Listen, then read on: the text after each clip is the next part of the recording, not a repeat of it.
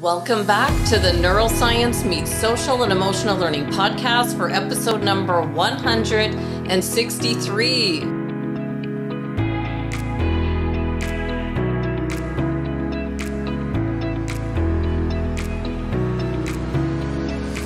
With Dr. Dan Hill, an internationally recognized expert on the role of emotions in politics, business, sports, and pop culture, who has spoken to audiences in over 25 countries.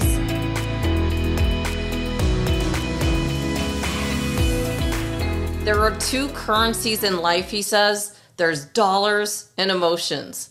For over 20 years now, Dan has specialized in the latter, often in terms of business applications and often by analyzing facial expressions, because he asserts the most valuable 25 square inches of visual territory on Earth runs from the eyebrows to the mouth. There, people best reveal and communicate the affective responses that so often drive their behavior, whether in the marketplace, the workplace, their personal lives, or in the realm like politics and sports. If you want to be more successful in life, happier in your marriage, be an expert at handling your kids, a better manager at work, a more effective coach in sports, a better hiring manager, close more sales, or negotiate a better deal for yourself, an understanding of how to read someone else's facial expressions is imperative. To capture and quantify emotions, Dan pioneered the use of facial coding, the analysis of facial expressions in market research, and he started doing this in 1998 with his company Sensory Logic Inc. And he's done work for over half the world's top 100 consumer-oriented business-to-consumer companies. Dan has received 7 U.S. patents related to facial coding and is also a FACS practitioner, which is a popular course offered by someone I've studied in depth, Paul Ekman, who's a well-known psychologist and co-discoverer of microexpressions. Dr. Ekman was named one of the top 100 most influential people in the world by Time magazine, and he's worked with many government agencies, domestic and abroad, and compiled over 50 years of his research to create comprehensive training tools that read the hidden emotions of those around you. And he believes that we can all improve our ability to do this with training, and Dan Hill has this training. I'm Andrea Samadi, author and educator from Toronto, Canada, now in Arizona, and like many of our listeners, have been fascinated with learning and understanding the science behind high-performance strategies that we can use to improve our productivity in our schools, our sports, and workplace environments. My vision is to bring the experts to you, share their books, resources, and ideas to help you to implement their proven strategies, whether you're a teacher working in the classroom, a student, or parent working in the corporate space. Our guest for this week's podcast, Dan Hill, whose latest books consist of Famous Faces Decoded, a guide for reading others, 2 Cheers for Democracy, How Emotions Drive Leadership Style, and First Blush, People's Intuitive Reactions to Famous Art, will help us to take a deep dive into understanding why we need to be able to read the emotions in others. He has some earlier business books that include About Face, The Secrets of Emotionally Effective Advertising, and Emotionomics, Leveraging Emotion for Business Success, which features a foreword by Sam Simon, the co-creator of The Simpsons. He has a new book that was just released on Amazon yesterday, Blah, Blah, Blah, A Snarky Guide to Office Lingo, that is a humorous take on how the workplace really operates and the fact that there's a little truth in every joke. Dan Hill is also the host of the EQ Spotlight podcast, where he has discussions with thought leaders about the importance of emotions in politics, culture, and life. In 2014, Dan received front-page coverage in the New York Times for his work with professional and NCAA Division I sports teams. Other media coverage has ranged from TV appearances on ABC's Good Morning America, Bloomberg TV, CNBC, CNN, C-SPAN, ESPN, Fox, The Today Show, PBS, and so many others that I'll link in the show notes. I'm so very grateful for the fact that this podcast allows me to learn from some of the top leaders in the world on improving productivity and results.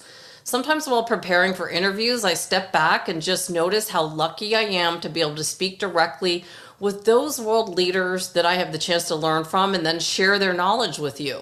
As I'm researching and meeting new people, you had better believe I'm also applying what I'm learning to my own life. This way is like we're all learning together, and I'll never take this learning opportunity for granted.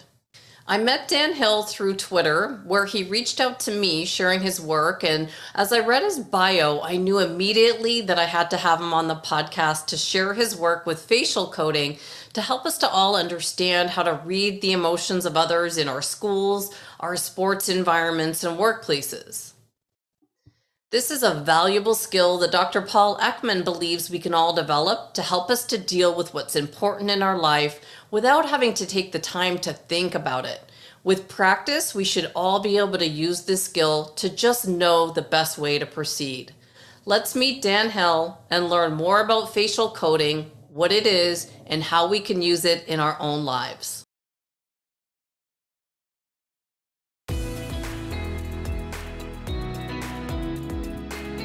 Welcome, Dan Hill. Thank you so much for joining me on the podcast today.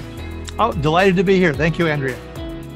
Well, Dan, I have so many questions for you, but I have to say that when we first met on Twitter, I recognized immediately that we needed to speak. And it was kind of a mix between the fact that I'd been studying Dr. Ekman's work on understanding emotions and the fact that you've been applying this for the past 20 years with so many different sectors. I am so excited to learn more on this topic. Wonderful. Yeah, no, it's a fascinating journey. I have in 20 years never gotten tired of exploring emotions and certainly human nature, which is endlessly confounding in its way. It sure is. Well, my first question for you, in your bio, it mentions that you got a front page coverage in the New York Times for your work with professional and NCAA Division I sports teams, and I had to look that up. And so then I found this article, What Expressions Can Say About a Player, and I wonder, how did you use this skill to analyze sports players to profile a successful versus a problem or a non-coachable player? Sure. Well, I think the the real headline probably was that I'd done work with the NBA team, the Milwaukee Bucks, who just won the championship this past spring. And it was on the draft choice. And that year they had the number 2 overall pick. And that's certainly something you don't want to squander. So the question was, when I was invited in, was met with the general manager and so forth. And then they sat me down with someone and they had short videos from the leading candidates they would consider. So I think there was roughly about a dozen of them. And I had typically about, I'd say 10 to 20 minutes of video per person. Sometimes it was interviews they had done in the Milwaukee Bucks facility. Sometimes it was stuff they had just, snatched off social media and so forth. And so my request or my calling was to go through these and try to get some sense of the player they were considering and whether my belief was that they should go with someone or not. Probably the most important thing they were looking for was someone who would be, I guess you'd have to say, emotionally stable. Someone who wouldn't flame out, someone who wouldn't, once they get all of the money of being a top NBA draft pick, wouldn't go crazy and devolve into an active drug life and, be on the headlines in a way that really disgraced the town, disgraced the team, and really failed to, help them, move forward as an NBA team. So of those, there was someone who was the presumptive favorite, in fact, taken number 1 in the draft. I said, don't worry about it. That was Andrew Wiggins, who eventually went to the Minnesota Timberwolves instead. And I said, Andrew will do okay, but he doesn't have what I would call broad shoulders. I just got a sense from the guy that he really wasn't going to be someone who carried teammates, who stepped up in the crunch time. There was just something a little bit furtive about him. There was a little bit of anxiety. I just didn't see him as their guy. And in fact, the one that I suggested to him, I don't remember his first name, but his last name was Parker. He got injured partway through the season, but he was en route to being the NBA Rookie of the Year. So Wiggins got traded by the Timberwolves, went off to a different career. The guy I suggested would have been Rookie of the Year if he had not been injured. He had another subsequent, more serious injury. I think he may not even be in the NBA anymore. Those are things I couldn't possibly predict from watching a little bit of video. But in terms of those top two, I definitely believe that I chose correctly for them. So now, can you share your secrets of what you're looking for? Are you looking for what do you see and feel between from their eyes to their mouth? Where are you looking and what are you looking for? Sure. Well, we're going to be getting into facial coding, and facial coding means that there are 44 sets of muscles in the face. And you are looking based on Dr. Paul Ekman's system known as FACS, facial action coding system. You're looking at 23 expressions that correspond to any of these seven emotions. And those are happiness and surprise, but also anger and fear and sadness and disgust and contempt. So, of those seven, I have in my time both just looking at personalities, including presidential candidates. My work is in consumer research. I've come to a sense of which of these in a sports setting where you really have to step up would make some sense. I do look for a degree of happiness because, and a smile is pretty obvious to pick up for any of us, but I'm looking for someone who's coachable, who will take advice, who is open. Happiness as an emotion tends to suggest that I will brainstorm, I will get to superior solutions, I will do it more quickly. I'm willing to embrace others and be embraced by them. That's important for a city that at that time was starved for a championship, wanted a player who was coachable, a player who wouldn't be standoffish and would connect with the others there. They're a small market team. They wanted to think of themselves as a large, small town. So someone who had a sense of community, essentially.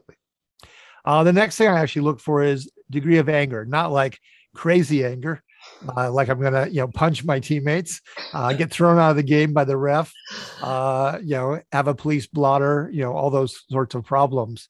But you want some degree of anger because anger also suggests that you have drive, that you want to control your own destiny, that you want to make progress. Just go to a very famous basketball player, Michael Jordan, would show anger, for instance. The lips might purse together, the eyebrows lowered. You have someone who's focusing and determined. And so you want that within reasonable measure.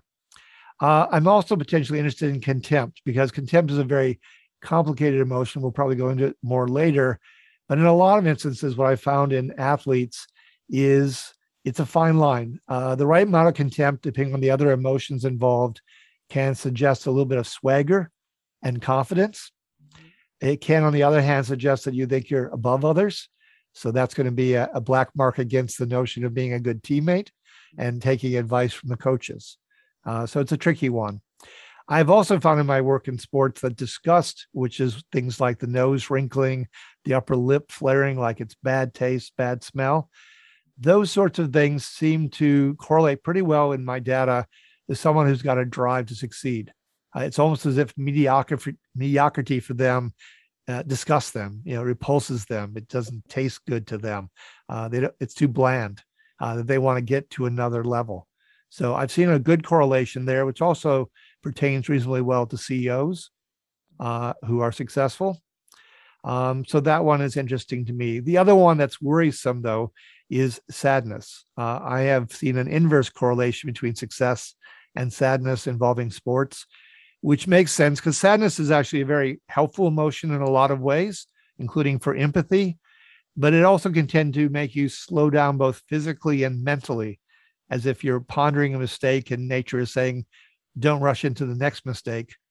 But on a basketball court with all those feet to cover and needing to move fast, I would say it's generally a liability. So all of the things I was looking for, I've left out fear. Obviously, that's important to me. Sometimes fear can be motivating. There are great players, great athletes who fear losing. Their identity is wrapped up in succeeding. But too much fear and expressed in the wrong moment, say in an interview, for instance, would concern me in that, they're lacking confidence. They're not going to surmount issues and they could literally freeze. Nobody wants someone on the court who has to take the last shot in the basketball game who doesn't want to step up in crunch time. Oh, this is interesting because I saw some pictures where you had players in an article, and it might have been a different one than the one you're talking about, but there were some players that you had looked at their facial expressions and then given a takeaway. And so it was obvious to see a winning facial expression and see what that looks like, and a losing one, how that looks, their eyes are down. But I never thought of using emotions like ones that we would consider to be negative as drivers for the people that you would have chosen. Like, I never thought of it that way. Can you just explain that a little bit more to how we can recognize that and use that in other places? Sure. Well, I would confess that I think the article in some ways came out too quickly because I didn't have as much of a database at the time as I subsequently have. For instance, I've gone through and I've looked at NFL quarterbacks. And that was, it's the same article you're talking about, the New York Times piece. So one of the people profiled there was Jay Cutler, who was then the starting quarterback for the Chicago Bears. And Jay had some pretty nice statistics. He could hang in there in the pocket and take getting battered, but he never brought the Bears a championship, not even really close. And there was eventually a kind of a building dissatisfaction with Jay that he just wasn't quite the guy. And I didn't think Jay was quite the guy. There just wasn't quite that confidence, that drive there. He seemed a little too affable in some ways.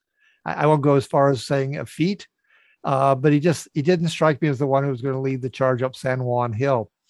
What I learned from going more in depth past the time that the article was published is specifically in regards to NFL quarterbacks, because that's probably the marquee position overall, regardless of sports. And I say that in part because obviously the NFL has tremendous TV ratings. And then on that team, the quarterback gets, the lion's share of the money and the glory or the blame if things go badly. So I took two games. I took a game where they were instrumental in the success of the team and a game where they were instrumental in the defeat of the team. And I took uniformly the first 2 minutes of the locker room debrief with the media after the game. Mm. So the great thing is these are all shot essentially similarly, regardless of team in terms of format. They were straight on, close up, good lighting, pretty standard questions. The media is not terribly original. How did you win today? What went wrong? It's pretty Right. obvious questions. So quite standardized. And I just took the first 2 minutes when I thought they were the freshest, because quite honestly, the longer the interview goes, the more the quarterbacks and most athletes get kind of both bored and disgusted with getting the same routine questions from the reporters. So their contempt for the media starts to win out the longer the interview goes. But taking those first 2 minutes, and I did this for all the stars in the NFL, and I did it over 2 seasons, and I came up with the emotional data, and then I used my stats guy who loves sports, by the way. And I said, look for the correlations. And we did come up with the correlation, and it's valuable. So I'm not going to offer it for free on the air here, but we did go through and came up with the correlation. And then we did another correlation. We looked at their performance because you can get an overall quarterback performance rating. And we looked at that compared to draft choice rankings. Were they taken first in the draft, second in the draft? How did that work out vis-a-vis their careers to date? We were light years ahead based on the correlation, light years ahead of where the general managers came out. Because sometimes you get the press clippings, the player has one great game, you really bonded in the interview. They come from the same part of the country you're from. There can be all sorts of biases and foibles that get you to say, that's my guy. Right, And right. you can't talk me out of it. And it's going to be wonderful. And we'll load them up with money and away we go. Right. And it just, it so often doesn't work out. I mean, the most famous case is, of course, Tom Brady, who was taken relatively late in the draft. And of course, I think everyone would agree he is the guy. He is the ultimate, the GOAT, the greatest player of all time for his position. Right. Well, I first heard of this idea of facial coding or reading the emotions through facial expressions through Dr. Ekman's work in the neuroscience class I'm taking. And then it came out in an interview with Dr. John Medina. He mentions theory of mind. Where are the origins of facial coding? Where does this all come from? Yeah, I'm sure we're all facial coders. There's lots of valuable information in the face, so I'm sure you can go all the way back to cavemen and cave women, and arguably those who survived took in their environment, including the expressions of others. I have little doubt that that would be an adaptive advantage, and Charles Darwin, whom we'll come back to in a moment, would certainly agree. But I would actually probably start with Leonardo da Vinci.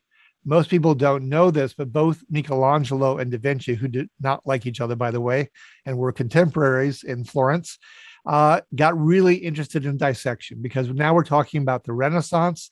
We're talking about scientific inquiry. They started to explore the fascination with the body. They took very different routes, and you can see it in their artwork. What happened in Michelangelo's case? Well, he's perhaps most famous outside of, say, The Last Supper for David, the sculpture David. And you can look at the muscles and how they ripple and how he handled it. His dissection was focused on the body and was quite in depth until essentially the Pope said, cut it out. You're making me uncomfortable. We might start taking away your commissions if you keep this up. Da Vinci went the other route. He was most interested in the face, and you can see this from his notebooks.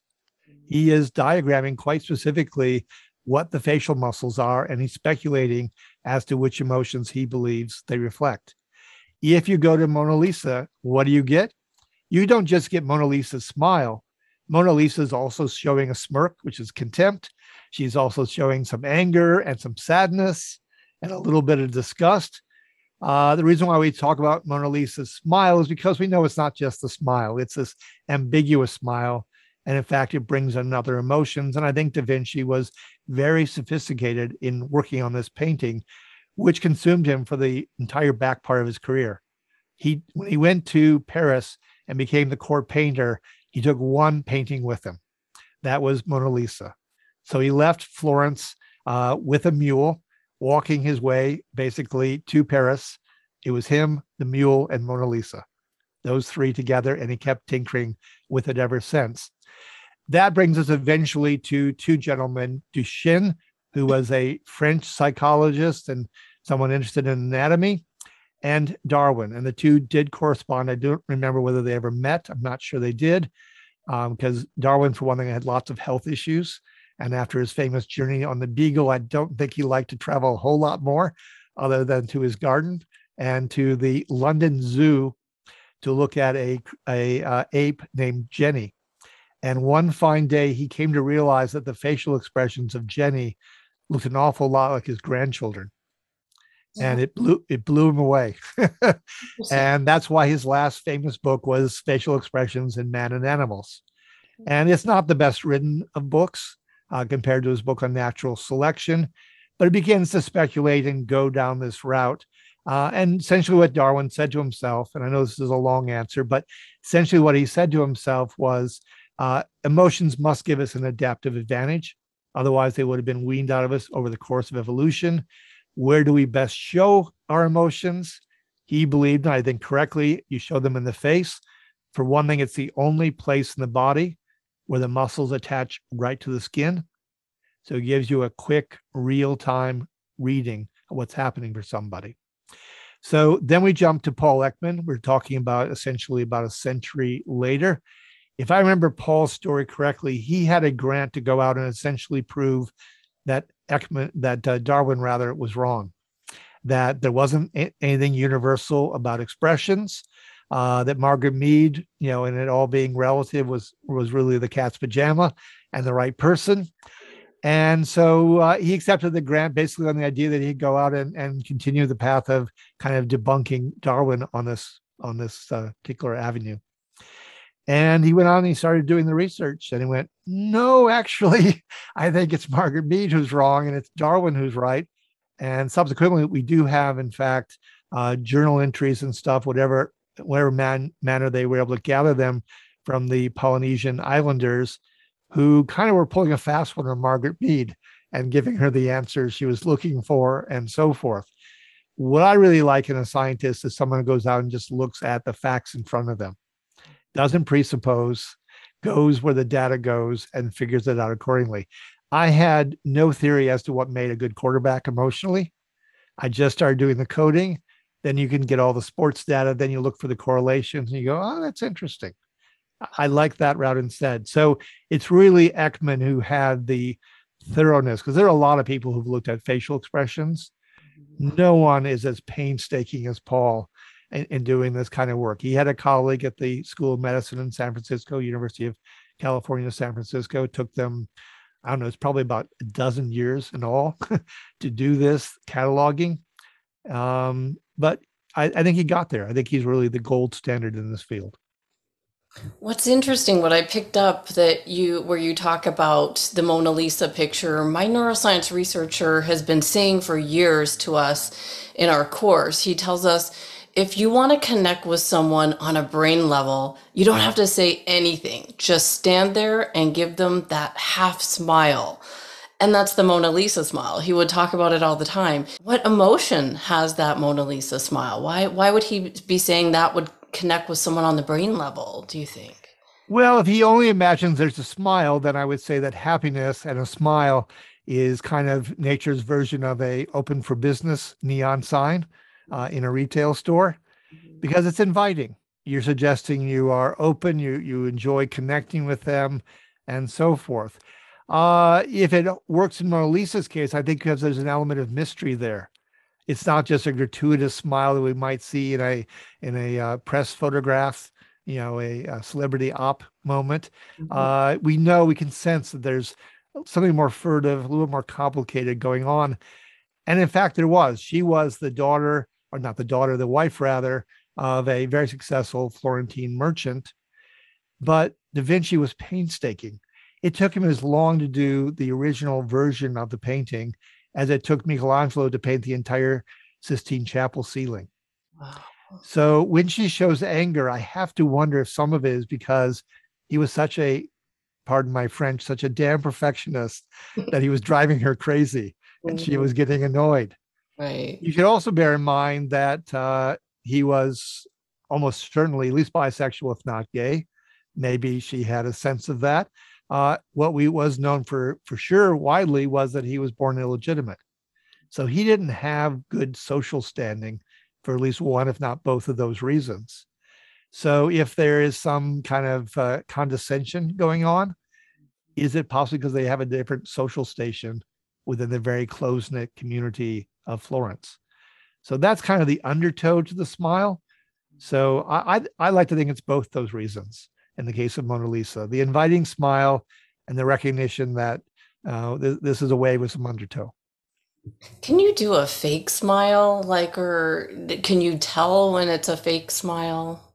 Well, this is a term where Ekman honored Duchenne and the interaction of Duchenne. Now, Duchenne, quite honestly, did electric shock treatment to get reactions in his poor, patients or victims, as it were. Right. I can say that Ekman did do this. Sometimes he forced reactions so he could see his own photograph and video, but he chose to do it to himself. Duchenne did it to others. Nevertheless, Ekman honors Duchenne by calling a true smile a Duchenne smile.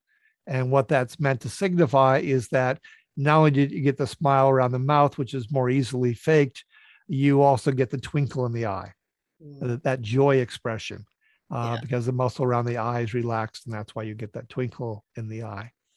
So that's the Duchenne smile. Can people fake it? It's not just that you may not have that twinkle in the eye. It's also true that the rhythm of the smile may be off, that it comes on too quickly, lingers too long, goes away too quickly. I call the smiles that go away too quickly a guillotine smile. The smiles that last too long in honor of Montana and the buttes there, I call one of those a butte smile, but Butte. And then you have the light bulb smiles that come on too quickly. One other thing you can look for is, of course, if there are negative emotions accompanying the smile. And finally, whether it's asymmetrical, because we tend to, if we're trying to pull a smile onto our face, we tend not to do it with the same symmetry or same degree of symmetry, at least, that is more likely in a natural smile. So there is no way to categorically know it's a fake smile.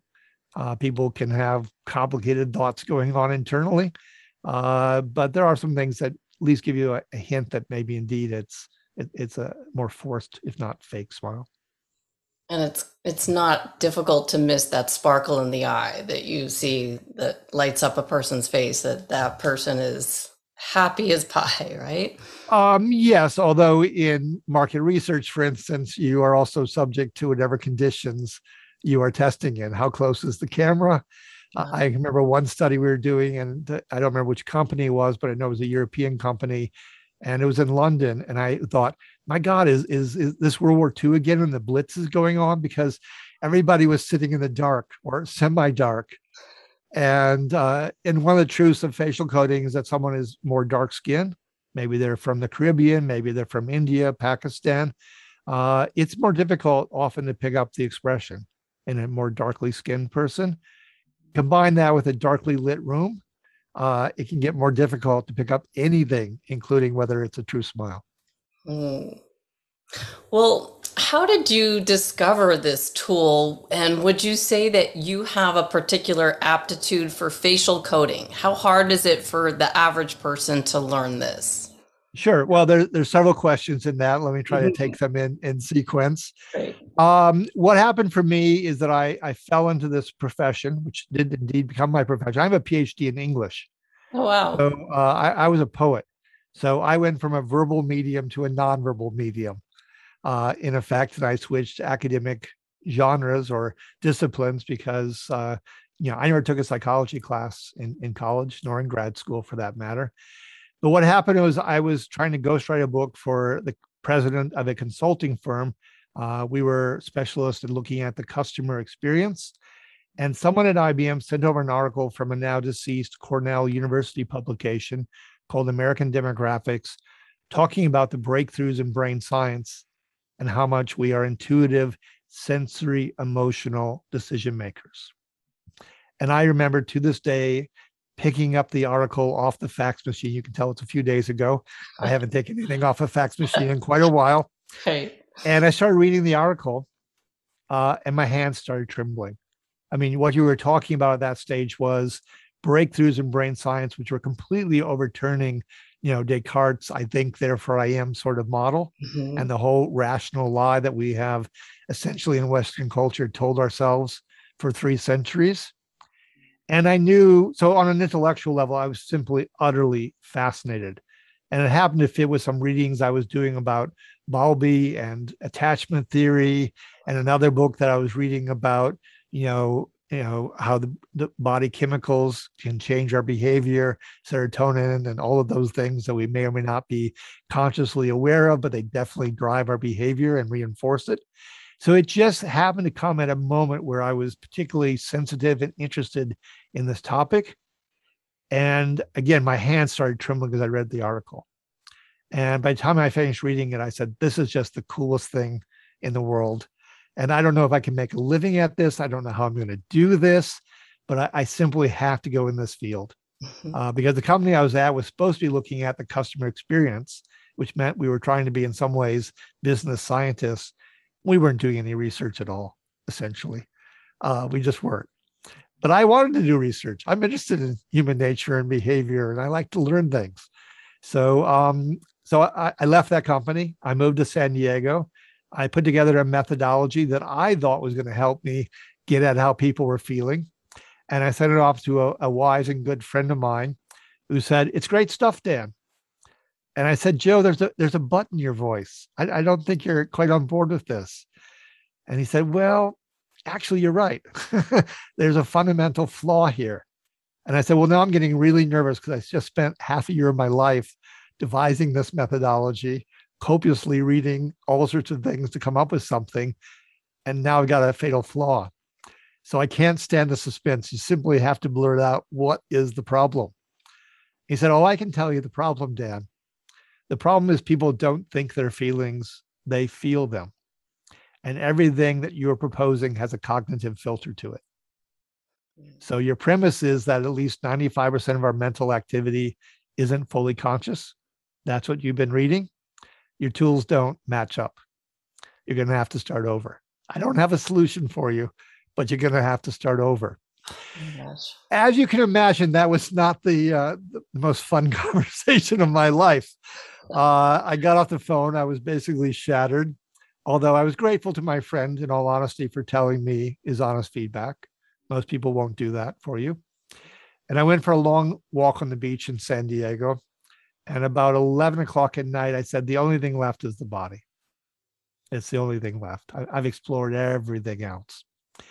So the next day I got up and I drove up to UCSD, the University of California, San Diego Library. I went to the 5th floor.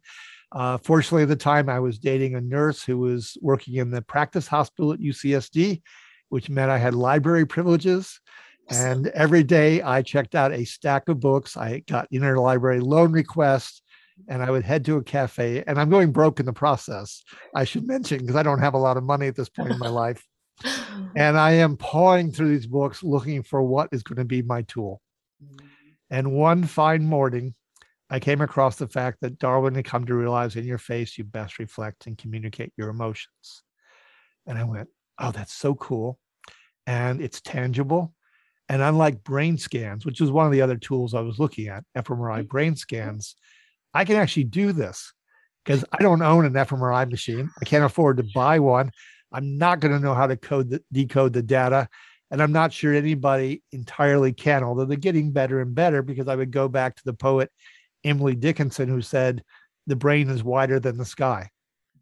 And the brain is very complicated. And I'm not saying the face is without its mysteries, but 44 muscle movements, or 23 rather, and 44 muscles compared to what, 10 billion neurons? And always changing. Always changing. I will take the face. Yep. And then to finally answer the other part of your question, yes, I thought I had an advantage. My mom loved art. She had taken me around to art museums when I was a boy, specifically in Europe, because when I was six, we moved to Italy. My father worked for the 3M company. He was assigned to manage a film processing plant on the Italian Riviera. I know, tough break. So there I was suddenly in a culture where I did not know the language, was going into a city of 100,000, Savona, Italy, where Fiat sends its cars out of that port, going to Berlitz School, unaccompanied on the coastal highway bus. So about 13 kilometers into a town of 100,000 to the Berlitz School, where frankly, they didn't have another English speaker student. And they just gave me a few lira and said, the harbor's that way if you want to go look at the boats. Wow. So I was essentially on my own every day. And in a situation like that, you don't have the auditory channel, you compensate, as we all do in life. We know this from studies of people who've lost one, of the 5 senses or other. The other senses actually grow and take over more territory within the brain. They become more robust. Mm-hmm. So in my case, I would say it's visual, aided by my mom's orientation to visuals, having been an interior designer briefly at one point in her career. And I do remember very distinctly, as we left Europe, we stopped in Amsterdam and we went to the Rijksmuseum. And as a 7-year-old, I fell in love with Rembrandt. There's just the sensitivity of the portraits, the expressions on their faces, the somberness, because living in Italy might sound glorious, but it's also true I was an outsider. It's further true that as we left to go back, before we got to Amsterdam, we stopped in Munich, and then we went and saw Dachau, the concentration camp. I had stopped in Amsterdam also to see the Anne Frank house. Life was not, and is not entirely rosy. And a lot of the portraits of Rembrandt, have a piercing sensitivity to them and a complexity emotionally, as well as a real sense of drama in terms of how the personality is conveyed on the canvas. And so I think that was my benefit. And I was eventually an art history minor. I'm also a left-hander.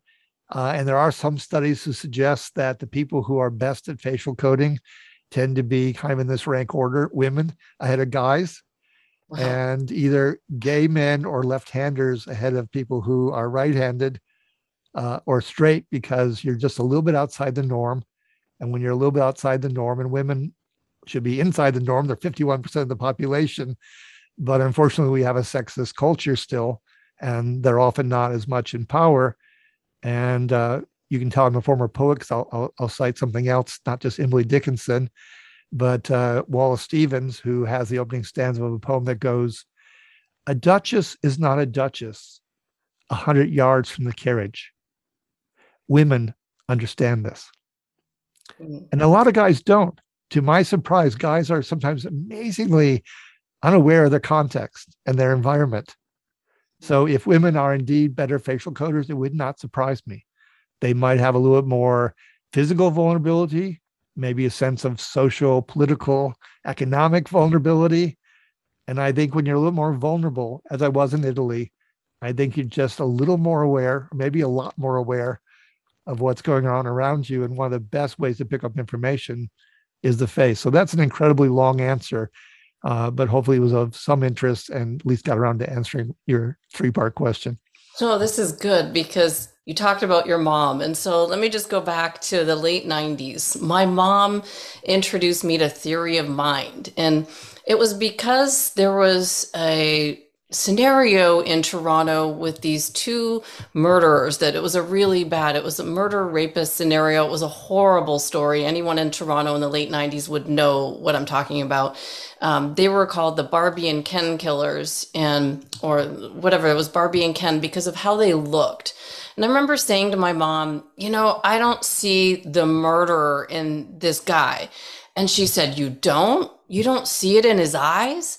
And she started to introduce me to what was called theory of mind, where she would take a picture or show me from a newspaper article the eyes. And when you isolate the eyes, you can read and feel so much more than when you look at the whole face. And so she taught me that years ago.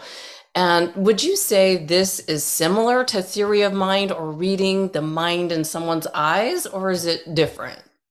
Well, I'm going to start with the gruesome murders because for a while, not only did I do the presidential debates and so forth, I ended up on a few of the shows where there was a trial going on, Mhm. and there had been a murder or more than one murders.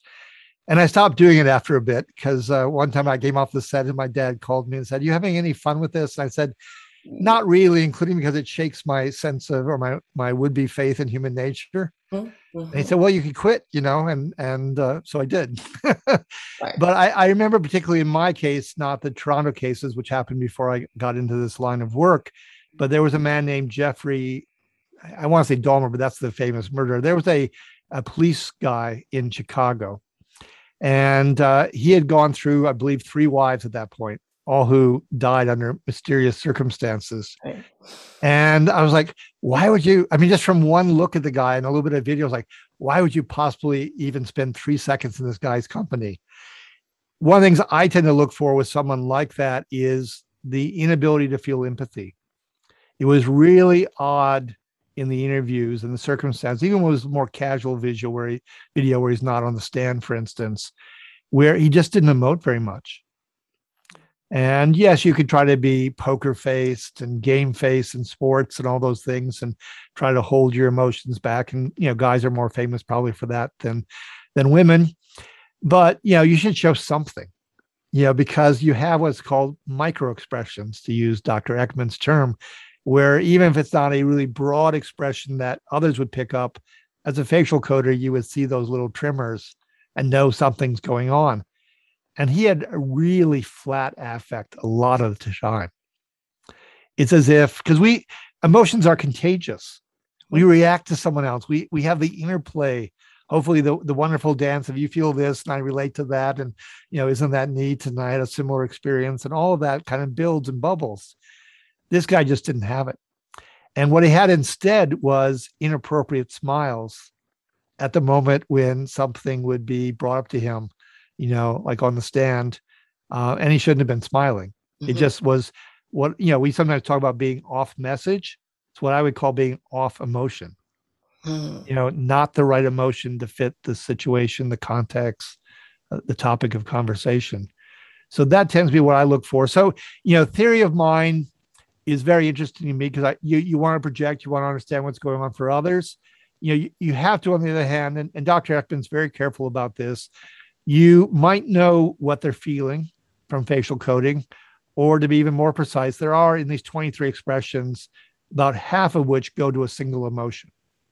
But the other half go to two emotions or even three emotions, and in a few cases, even beyond that potentially. So you have to be careful to say what you really have. How precise can you be?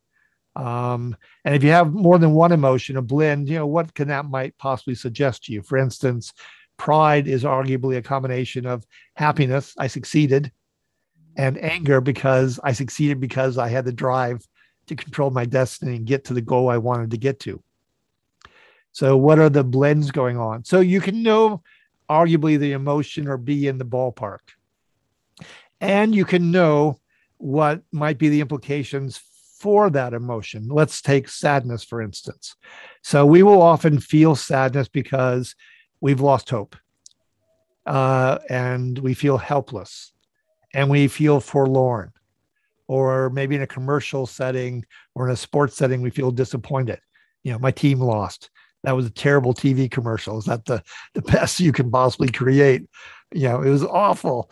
So there are, probably 3 or 4 impulses that can help to explain sadness. So what I think you can get to in terms of theory of the mind is you can start to narrow down the options and the possibilities, but you can't categorically rule any of them out entirely unless you've got really good contextual data to go with it. Maybe what they're saying, some stimulus they just saw and responded to. So, in terms of projecting what's going on for the person, I think you can step a lot closer, but being definitive, I think you have to be careful about that. I mean, Dr. Ekman would always say pretty much, we might know how you feel, but we don't know why you feel it. Mm-hmm. And then I think what I would add to that is, Sherlock Holmes, made fun of Watson and said, you have an instinctive grasp of the obvious. And what a lot of people do is they get taken by the words. And so they think, this person says that and that's what they mean. And that's what's going to happen. I do like facial coding in that actions speak louder than words. And the movement on the face is action. And I do think it gets you closer. It just may not get you all the way home with complete certainty. Got it. Got it. And so how could we use this, like if we're a teacher in the classroom? This is the focus of the podcast, educators Sure, trying to sure. use this as well as the workplace. And I do love the sports examples because I use sports for myself for health and well-being. And so I see the connection between school sports and the workplace. So how would we use this if we were a teacher or in the workplace? Sure. Well, first of all, I came from a college town. I grew up in Northfield, Minnesota, which has Carleton College and St. Olaf College, and all my friends were faculty brats. So, besides my PhD and 2 master's degrees, I have been in the classroom as a student and as a teacher. Mm. And then in business, because I was very innovative, cutting edge in terms of introducing the importance of emotions in the workplace and in business, which really, frankly, in 1998 and onward, has been often very slow, despite Daniel Goleman's work and others, to fully embrace this, because you just have some people who just don't want to go there, particularly guys. I think pretty much all women recognize the Mm. importance of emotion, but there are guys who, strangely, they go crazy during a sports event, but then they want to otherwise claim they're rational and emotions don't affect them, which I find quite ironic. So I have, in being an innovator, I've had to be an educator still. Whether it's writing books, which I've written 9 of, Mhm. most recently a fun book called Blah, Blah, Blah, a snarky guide to office lingo that's newly out. But in those books, in my speeches, in presenting reports to clients, I always had to practice emotional literacy uh, and show it and demonstrate it and teach it to people. So I would say a couple of things in particular. One is confusion. And there is probably, of all the expressions, because anger is a very common emotion and shows in many different ways potentially on the face. Sometimes as the only emotion that makes sense based on that expression, sometimes where other emotions are likely involved. So one that is confusion and can also bring fear and sadness is where the eyebrows knit together and lower. So someone is kind of puzzling, thinking it through. It may be that they're actually not confused, that they're just dwelling on something and really focusing on it. But if you see that in conjunction with fear, for instance, where the mouth might pull wide and kind of an egads expression, or the eyebrows not only knit together and lower, but also maybe alternatively at times shoot upward and outward, that can really be a signal that they're struggling with something. And as a teacher, you don't want to leave them behind. I remember once many years ago, I was teaching at what's now Missouri State University before I went back for my PhD. And I thought I'd given a particularly good lecture that day, but I had a student in the back of the class who pretty much always came late, never talked, was a bit disruptive, not the best student, but didn't think he was a dummy. I just thought he wasn't much interested in college. I gave this particularly good lecture one day. On the way out, he passes his hand over the top of his head twice, very emphatically, to tell me that was over my head, and then he walks out the door. So in other words, I didn't connect with him. So, having great content, a great lesson plan, really working at it in the classroom, none of that means anything, unfortunately, unless you connect with them, whether they understand and they can follow the material. So I think that's really important. The second one I might go to is sadness. And in this case, I'm going to draw an experience I had where I have no musical ability. Whatever ability I have as a facial coder corresponds inversely to my, musical gifts, which is to say they don't exist. I can't sing, I can't play any instrument, and I tried. In particular, I tried to take piano lessons. And finally, I did the new teacher, because I was her first student ever. I did her a favor of dropping out because she was passing me in every single lesson.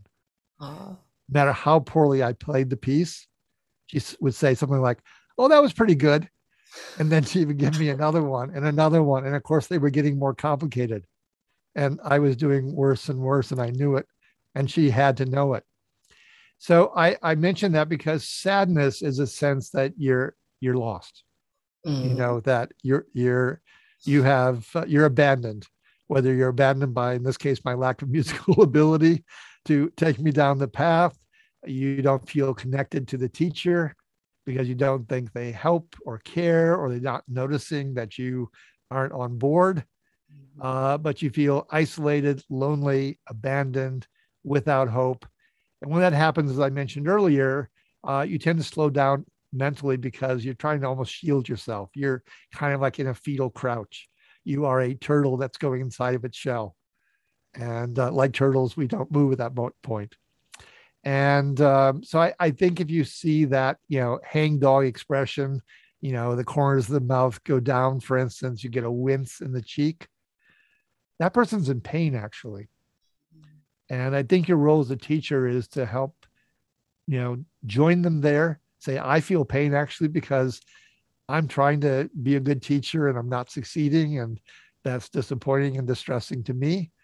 And is there a way that together we can make this journey out of pain and get to some greater clarity and ability to, absorb the lesson plan? And so those are the two emotions I'd really pay attention to, the confusion and the sadness.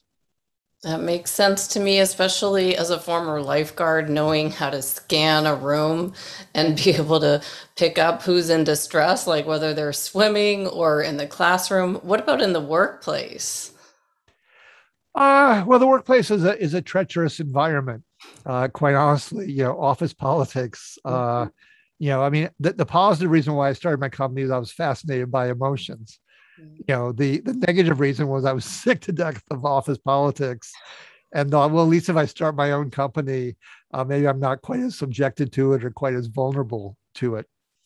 So in office politics, as in marriage, I would say that the emotion you have to worry and wonder about is contempt, because that smirk is so important. It means you don't respect and you don't trust the other party. And as John Gottman's work at the Love Lab at the University of Washington, Seattle found out, contempt is the most reliable indicator that the marriage will fail. So it is not good for any relationship. Think about a presidential debate. What's the number one thing you want to do? Suggest that your opponent's a liar. Because then every time they say something and every time they refute something you said, which may in fact be a lie, they have no credibility with the audience because you've already been able to dismiss them if you're successful in putting that stamp on them as the liar. So trust is the emotion of bankruptcy. It's the emotion of divorce. It's the emotion in the workplace of, I don't believe my boss. I don't believe this is fair. This whole situation is toxic. It's beneath me. I can't wait to get out of it. And quite honestly, retention rates for employees staying at places has been going down, and rather severely. A lot of Gen Z and millennials are perhaps, if anything, more emotionally alert, sensitive, literate, driven by wanting meaning in the workplace, wanting the company to have green policies and embrace diversity. And I think partly they've gone there maybe because it's just more in the culture. We have more channels, we have more diversity, we are demographically changing. And I also think it's because, specific to work, they know that job security doesn't exist anymore. The idea that you're going to get the 401k and the pension and you're going to be there for life and there's a bond, no. Nope. You're looking at the CEO who's making 600 times what you're making, and automation and other reasons could cause you to be out the door tomorrow. Mm-hmm. So you need something now. And you want belonging, connection, meaning. You want a lot of other things because it may not be enough money to pay off your student debts, and it may not be enough of a future there. And so, I think that's why that's such an important emotion in the workplace. And sure, all the other ones matter. You'd like it to be more joyful. You might be angry and confused in the workplace. You certainly can feel isolated and sad. I would say that still pertains because every day, in a job, you're trying to learn, the hard skills, the soft skills. How do you navigate the office politics, your boss's personality? I mean, everyone should, in my mind, take a psychology class minimum because it pertains to everything. You're dealing with human nature, which is just as ferocious as nature itself. Oh, that's a really good way to kind of close this up. What would be some of your final thoughts for us to all take away? You've given some incredible examples for using facial coding in schools, sports, workplace. What should we all know about this? Well, actually, I'm going to go to a really profound level, which is because we've just been, and I'm going to date this a little bit, but, the 9/11 anniversary. I think it has to make us all think about what kind of leaders we have and what kind of situations we get into as a country. And the most powerful thing I just read in the New York Times the other day is we went to Afghanistan to bring them democracy. And instead, where we sit 20 years later is the Taliban has just seized power.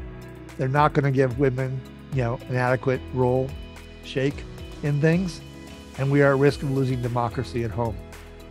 So I wrote a book not long ago called 2 Cheers for Democracy, which I stole from E.M. Forster. And it was looking at the emotional tendencies of leaders because our own emotions matter.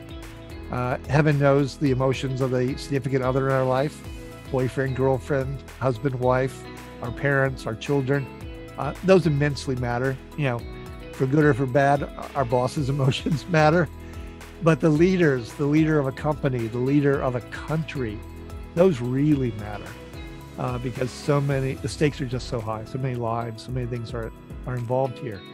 And so in that book, I went through and I looked for what was the correlation? What did the presidential scholars do when they ranked the presidents? Who is most effective in office? Who is least effective in office? Then I went through all of our presidents because it's not an infinite set. It's like the NFL quarterbacks, you can do it. And it was a little bit difficult because you have different eras and different kinds of style of deportment. And, you don't have photography once upon a time.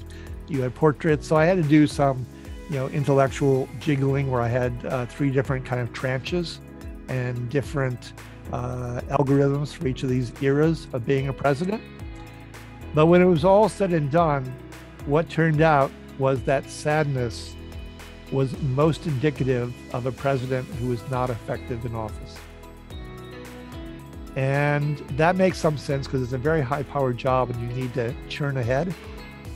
And it's also a job where you need to rub, the horse flesh. You need to interact with people. You need to cajole them into getting things done.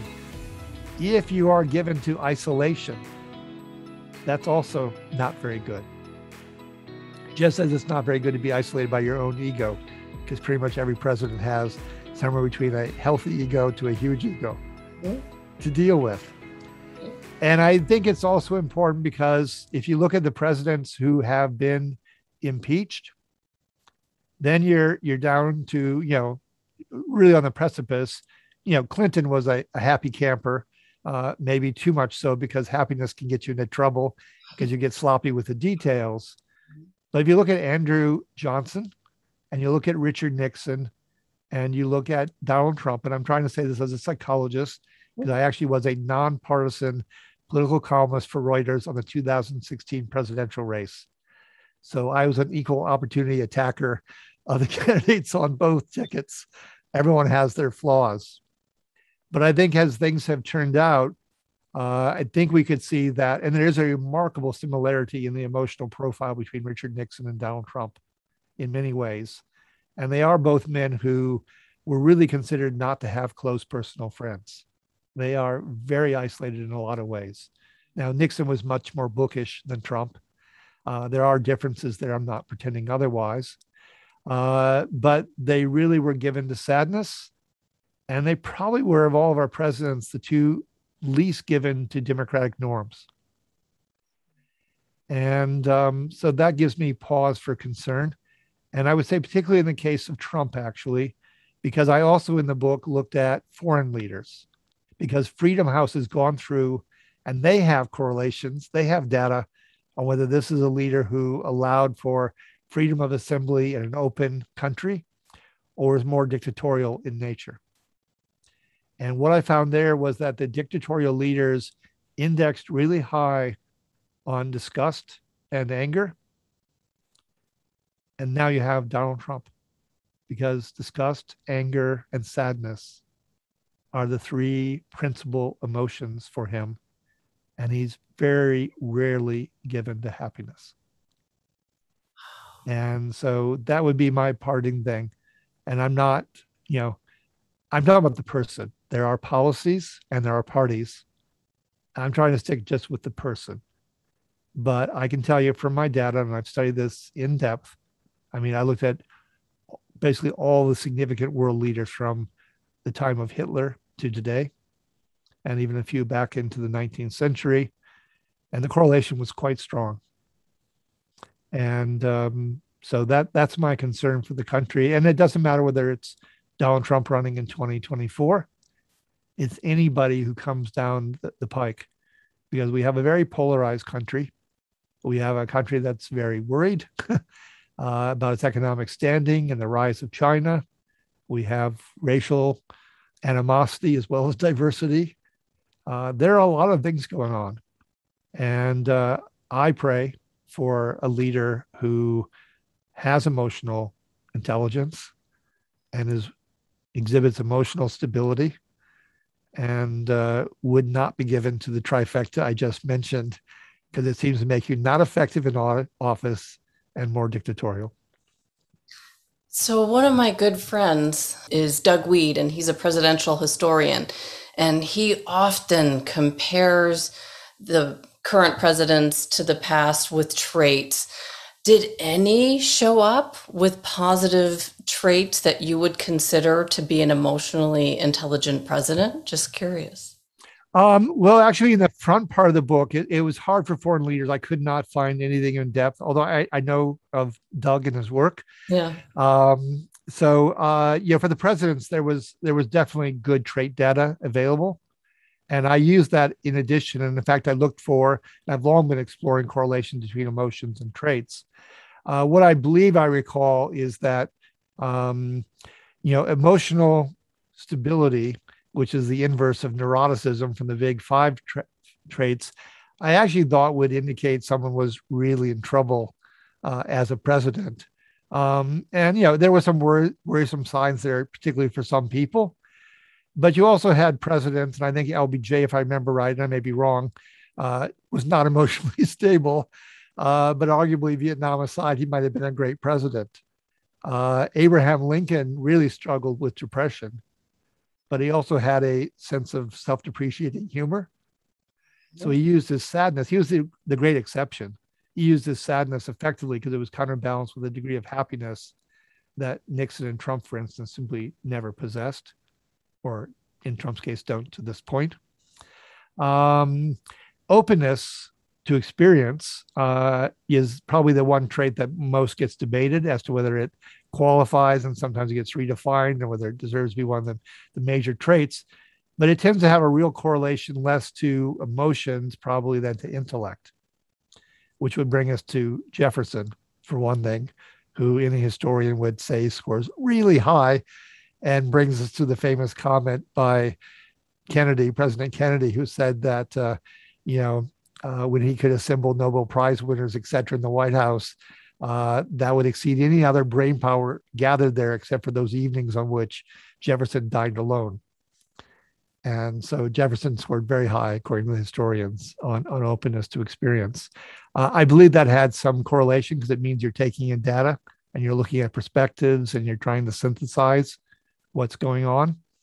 So I don't remember the data offhand, but if I was forced to guess blindly, I would lean that direction. So just to sum this all up, with this facial coding, you can recognize happiness, sadness, disgust, and these are traits that you can see in your sports players and our presidents.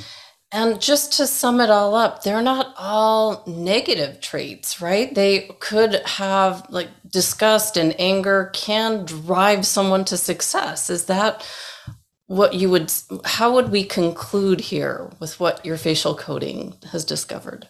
No, I think that's an excellent point to make. I mean, I get really annoyed when people talk about the positive emotions versus the negative emotions. And it's true in business. If you're getting to the close of your TV commercial and you flash your brand on screen and people show contempt or sadness or anger, that's probably a really bad thing. Right. So contextually, there are moments when, yes, you want happiness and you want to stay away from those. But as I always said, there are other moments in a commercial where you want them to feel the problem, because your solution's a lot more valuable if they feel the problem first. If your depiction of the problem hardly registers with them, has no emotional resonance, then your solution's just, the contrast isn't there. And overall, yes, every emotion really has its upside and its downside. And you have to look at context, you have to look at the blend of the emotions, and you want to look for the patterns. But I would always come back to a wonderful comment by George Orwell, who said, by the age of 50, a man has the face he deserves. We do have muscle memory. We do have patterns. You can look at people and you can pick things up. So, for instance, I predicted the success of the Big Bang Theory for CBS. People were so emotionally engaged. I went, put all your money behind promoting that show. Forget the other four, which all failed miserably and quickly. We applied this to speed dating. And we looked at the couple's reactions, particularly the women's reactions to the guy. We were 100% accurate whether she wanted a second conversation with the guy. 100%, because they had to, in the speed dating scenario, they had to say yes or no, whether they want a second conversation. I did something on the Mexican presidential race, and I looked at 100 voters, one debate, 100 voters, first room live, 25 of them, videotape for the other three rooms, 25 each. The person who was second in charge of that major political party, when I gave my results, said, "You're wrong, Mr. Hill." Or maybe he called me Dr. Hill, so they do have a Ph.D. Mm-hmm. You're wrong, Dr. Hill. You don't know the country. You don't know the language. You don't know the issues. And I said, yeah, but I know what I see on their faces. And my prediction was their guy would win, but his lead would shrink in half. And that the woman that they were focusing their attack on was going to go nowhere. And it was the socialist candidate, who, by the way, is now the president of Mexico. He was going to be the one who surged. And that's when he told me I was dead wrong. And I was off by half a percentage point in the final results when the election was held a few weeks later. Half a percentage point. So I am not here to say I'm infallible. Human nature is too complicated. Mm-hmm. But I think facial coding is a incredible tool that can often get you a whole lot closer to what's going on, particularly in competition with what somebody says. Because if you have never been lied to in life, congratulations. You are either extremely lucky or you're not paying attention. You got it.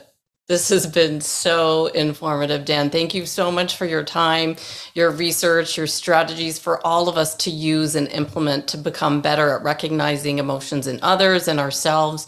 And I know that American psychologist Dr. Paul Ekman would agree with you that this is a skill we should all understand to use in our life. I want to thank you so much. For people who want to learn more, is the best place your website to find you? Yes, and I have a fair amount of information there. I also do a podcast called Dan Hill's EQ Spotlight on the New Books Network. You'll find the episodes there and a whole lot of other things as well. So it's the obligatory three W's, of course, and then it's sensorylogic.com because sensory logic, as in your five senses, is the name of my company. Love it. Thank you so much for your time. Thank you, Andrea.